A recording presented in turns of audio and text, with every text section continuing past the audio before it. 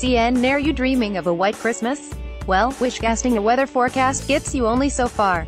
If you want to know where to go to have the best odds, the National Oceanic and Atmospheric Administration has an interactive map that guides you through the climatological chances individual towns have of having a white Christmas.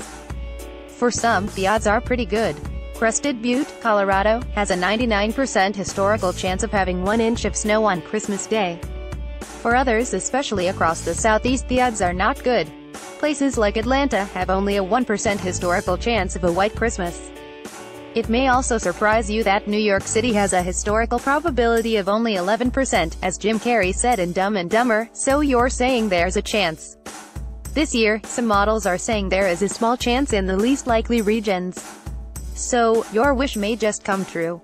Here's a look at December 25th and the travel days that surround it. Graphics below automatically update with the latest forecasts. For city-specific forecasts, click here. Holiday travel kicks into full gear, and the weekend storm system begins to develop across the mid-section of the country. Rain will fall from Houston to St. Louis, with snow starting in the upper Midwest.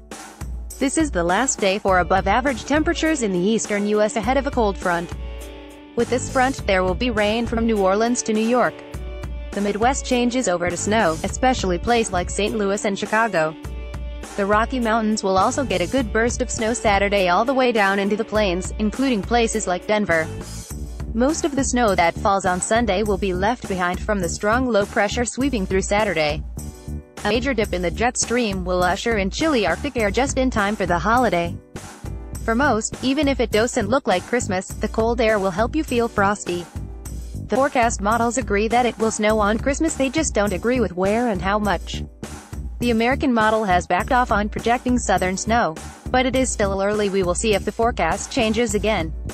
Right now it shows a chilly rain with temperatures dropping sharply once the rain ends. In Northeast, only Boston has a chance of seeing decent flakes for Christmas, less so in Washington, Philadelphia and New York.